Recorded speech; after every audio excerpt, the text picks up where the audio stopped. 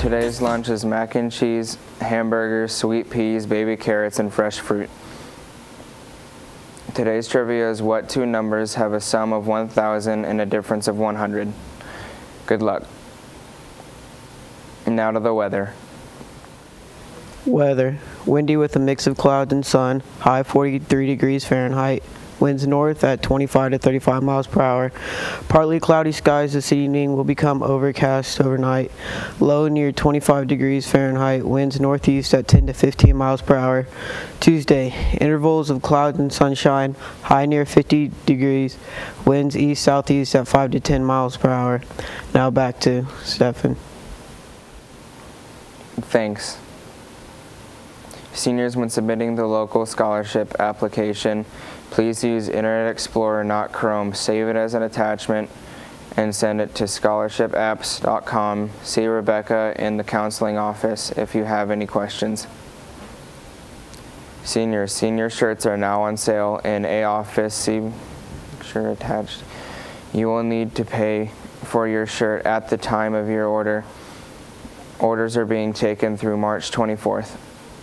Seniors, we need to help you celebrate your success. Bring your letters of acceptance from colleges, trade schools, armed forces, etc. to Rice at A office or Mr. Morris in counseling. A representative from the Air Force will be in the cafeteria during third hour on Friday, May 13th to visit with interested students. Bird Feeder is located in A200 and are open between classes, selling cheap snacks, drinks, and freshly baked cookies. We would appreciate it. Attention to all Salt Hawk football junkies out here. Huddle Up Hutch is a 435-page book about the history of Salt Hawk football. The total cost is $65.41. It has all the history of Salt Hawk football from 1902. Checks are payable to Steve Miller. Books are located in the activity office. There is a limited supply. Sports Gladiator games tonight at 6:30.